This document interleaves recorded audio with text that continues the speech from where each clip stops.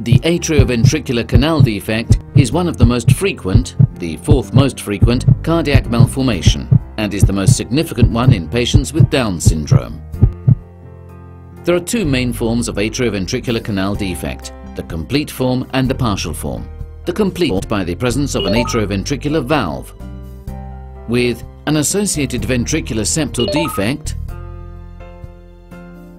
a cleft in the anterior leaflet of the mitral valve, and an atrial septal defect of the ostium primum type. Three different types of the complete form can occur, based on the Rastelli classification. Type A. The anterior mitral leaflet is separated from the tricuspid valve and attached to the interventricular septum by its own cords. Type B. The anterior mitral leaflet is separated from the tricuspid valve, but the cords are attached to the right ventricle. Type C. The anterior mitral leaflet is continuous with the tricuspid valve and there are no septal cords. In the partial form, the two atrioventricular valves, mitral and tricuspid, have two separate orifices and the ventricular septal defect is small. The presence of a ventricular septal defect, an atrial septal defect and mitral insufficiency causes both left-right shunt at both atrial and ventricular level and regurgitation into the left atrium.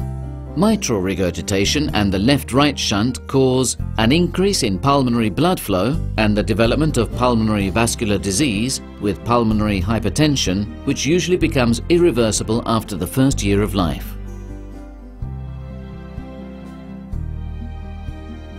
In partial atrioventricular canal defect, the patient is usually asymptomatic or may present minor symptoms of heart failure or respiratory infection. On auscultation, a holosystolic heart murmur can be heard in the lower left parasternal position with an increased second heart sound. Incomplete atrioventricular canal defect with shunt at both atrial and ventricular level and mitral insufficiency, symptoms usually appear during the first months of life in the form of heart failure, growth delay, bronchopulmonary infection and pulmonary hypertension. The symptomatology is dependent on the degree of severity of the lesions characterizing the atrioventricular canal defect. The most useful methods of diagnosis are electrocardiography, ECG, chest radiography, echocardiography, cardiac catheterization. Electrocardiography of the atrioventricular canal defect usually presents right ventricular hypertrophy and left axis deviation. Chest radiography shows, in partial forms, enlargement of the right heart border with slightly increased pulmonary vascular markings. In complete forms, a global enlargement of the heart with a marked increase in pulmonary vascular markings.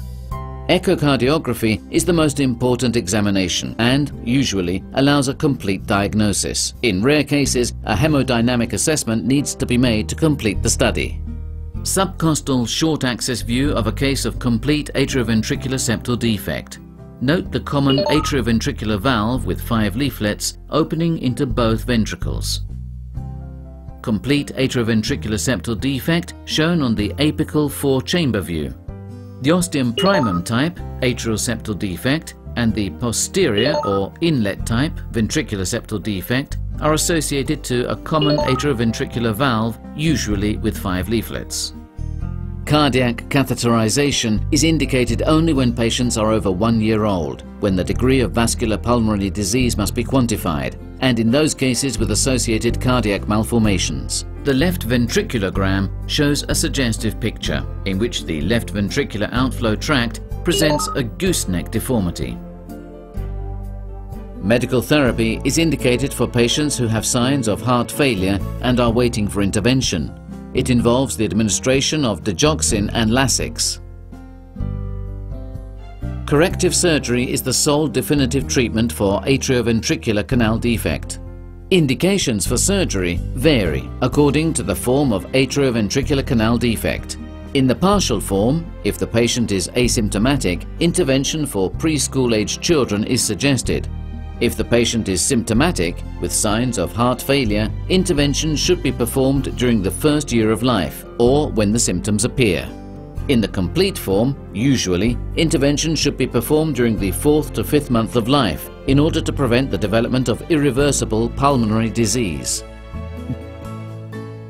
During the first 2 months of life, in patients who present signs of intractable heart failure with no response to medical therapy, palliative surgical therapy may be carried out. It involves pulmonary artery banding.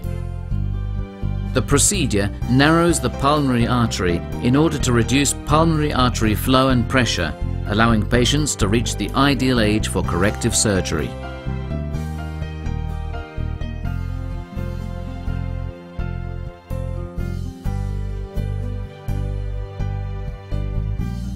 Atrioventricular canal defect may be associated with other malformations: tetralogy of Fallot, double outlet right ventricle, transposition of the great arteries, etc.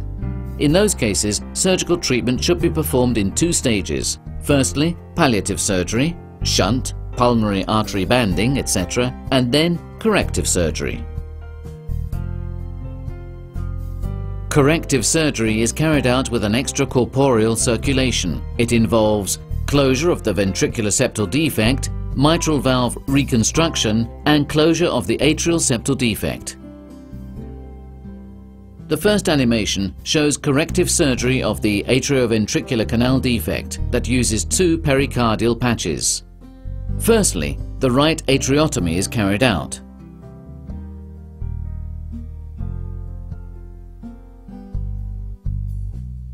Then, once they have evaluated the anatomy of the defect, surgeons proceed with the closure of the ventricular septal defect with a pericardial patch, sutured to the rim of the defect.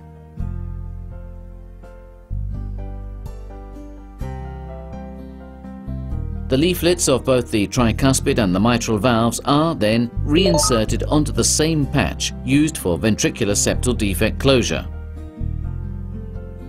By closing the cleft leaflets above the ventricular defect, the 2 anterior leaflets of the mitral valve unite in order to have a single anterior mitral leaflet. Now, the ventricular septal defect closure is carried out. A second patch is sutured, partly on the first patch, partly on the free part of the rim of the defect, so that the coronary sinus opens into the right atrium. Finally, a continuous suture closes the right atriotomy.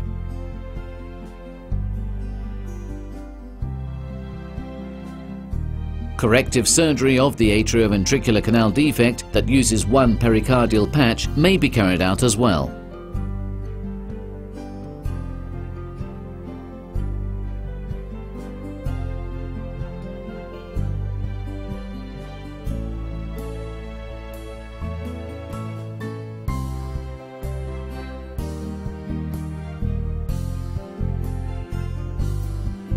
The patch closes, firstly, the ventricular septal defect.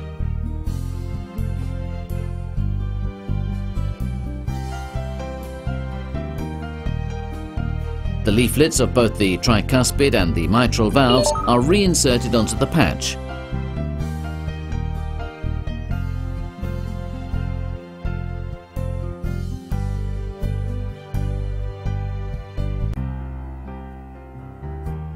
Then, the cleft leaflets above the ventricular defect are closed.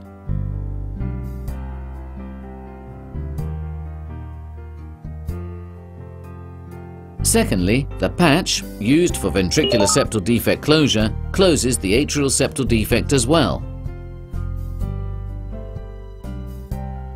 Finally, a continuous suture closes the right atriotomy.